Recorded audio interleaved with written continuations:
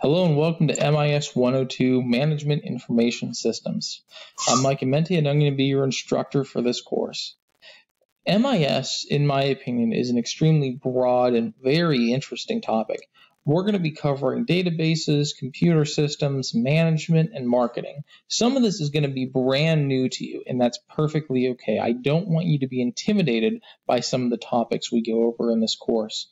I'm always here. If you have any questions, please email me. I want to make sure you succeed and you have a better understanding of the topics we go about. Our book is split up into 4 major modules. Chapters 1 through 3 cover why MIS. This is really your introduction to management information systems. 4 through 6 talk about information technologies. This goes a little bit more into the nuts and bolts of databases, computer systems. 7 through 9 are using information systems for competitive advantage. This is your corporate tactics that we start to talk about. And 10 through 12 are managing information resources. Like I said, I'm Mike Amenti. Here is my contact information. I'm not a local instructor to St. Francis. I don't have an office on campus at all. I don't even live in Pennsylvania anymore. I live up in New Hampshire. That being said, I do have a personal goal of responding to your emails within 24 hours. If it is something urgent, feel free to text me. My number is there. If you do text me, in the beginning of that text, please put your name and what class you're in, just so I have an idea of who I'm talking to and what we're talking about, because I'm not going to recognize your number. If you need any assistance in this course, please reach out to Miss April Fry.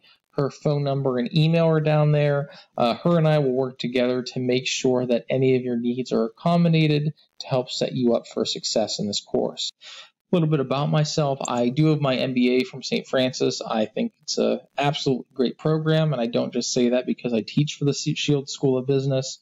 Regardless of what your major is, an MBA looks really great on you, and I think that could be a very smart move for your career. Outside of being an adjunct instructor for the university, I am the program manager. I run a quality management system for a government contractor. Our primary customer is the U.S. Navy, specifically submarines. I am a reservist. I support submarine operations throughout the world. And before that, I was an active duty submariner. My last boat was the USS Pittsburgh, based out of Groton, Connecticut. I'm from Johnstown, Pennsylvania. I did go to St. Francis for my undergrad and graduate. During undergrad, I was heavily involved in the scuba club. I actually became a certified instructor at St. Francis. I was involved in Red Radio, a whole bunch of other activities on and off campus. I really want to direct your attention to the bottom part of this page. It is incredibly important that you have the book for this class. We rely so much on our text for our assignments, as well as for the information. I think this is one of the best MIS books out there right now. You see it is the 11th edition that came out in 2019, so it is one of the newer books, but one of the caveats of any technology book is the moment it's printed, some things are obsolete about this. So do keep that in mind with some of the information. That's what happens when you print information about such a quickly growing field. If you don't have a physical copy of this book or you're not getting it soon, I do have a link that you can rent a PDF or an e-publication of the book, and we'll go over that when we look at our Canvas page. Our weeks run from Monday through Sunday. All your assignments will be due Sunday at midnight. Late assignments are not accepted in this class. However, if something comes up and it is a valid reason, let me know ahead of time. I am more than willing to work with you if you let me know beforehand. Otherwise, if you turn something in late or you don't turn something in at all, it will be marked to 0. That is a very hard and fast rule for this course. Just email or text me if something comes up in your life, and I will be more than happy to accommodate you. Every week, we're going to have readings, discussions, exercises, and quizzes. I want to talk about a couple things with this. Because this is an online course and we don't have any face-to-face meetings, and we really miss out on that in-classroom discussion period, which I think is so important for learning. I do put a little more emphasis on our discussions. I want your discussion to be pretty substantial. I want your original post to be between 350 to 500 words. Feel free to go more if necessary. But I want these to be really well thought out discussions. You are required to respond to at least 2 of your classmates by Sunday. Make these good responses. I don't want 1 or 2 words, oh, I agree with you, or that's really great insight. I want you to tell me why you agree with them, or if you disagree with them, why. Feel free to bring in outside sources. I want this to be a room for friendly debate on all of our discussions. I will not, as a rule, I don't comment on every discussion. Some discussions I will comment on if I want to steer the topic in a certain direction, or if I think that this is a really good topic, I want to get involved on it. But my participation or non-participation in a discussion topic doesn't mean that it's good or bad. I just might want to direct the conversation a little bit more, bring up an interesting topic. On your weekly exercises, more often than not, you're going to be turning in a Word document. I do expect some formatting. I do want a heading, so if you look at that blue arrow, that is the heading I want on page 1.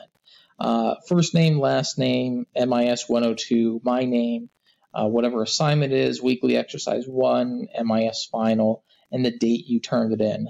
I also expect it to be the document itself to be named in a certain way. So you see right here, I give an example, a Menti week 1 weekly exercise. So your last name and whatever the name of the assignment is. If you don't do this, points will be taken off. And the reason I really push for this formatting is, this is an MIS class. We talk about databases. Databases function when data is inputted correctly and it is formatted correctly. For example, if all of the dates in our database need to be in month, day, year format, and you mix up any of those variables, you're just throwing bad data into that database. And in some instances, that can crash the database. I have seen this in my day job, and it is a huge headache and a work stoppage if the database is crashed because somebody doesn't input data in whatever prescribed formatting we had. So please, please, please follow the formatting for your header and in the way that I expect your files to be saved. As I talked before, we do have a final paper and a final quiz. I'm going to go a little more into the final paper when we look at the Canvas, but I do expect this to be substantial. And I understand that this may be the first large final research paper that you do in a collegiate setting, and that's perfectly fine. Your base requirements is it needs to be 5 to 10 pages, double space, 12-point font, margins all around. When we go into the Canvas page, we'll talk a little bit about what the topic is and some expectations. But I do have high expectations for this paper. I do want a very well-polished paper that gets turned into me. The last thing we're going to talk about in regards to the syllabus is academic honesty. It's incredibly important to St. Francis and the School of Business that the information you turn in is your own work. If you cite work, that's fine. Cite appropriately. I'm not incredibly picky if it's MLA formatting or APA formatting. Just make sure you give credit where credit is due. This is so important to the Franciscan goals of higher education. This is why you're paying so much to go to St. Francis. You're being held to a higher standard. And this also gets you into a proper mindset when you get out into the corporate world for whatever your career path is. At some point in time, you might have to write a white paper. You might have to do some sort of sales report, any sort of reports that gets turned into your superiors. We need to have proper source documentation to back up all the data that you have. All right, so here is the MIS 102 homepage. This is an instructor view, so there's going to be a little bit more information on here that might be on your page, but it's not going to look too unfamiliar. Right off the bat down here, I do have the entire syllabus.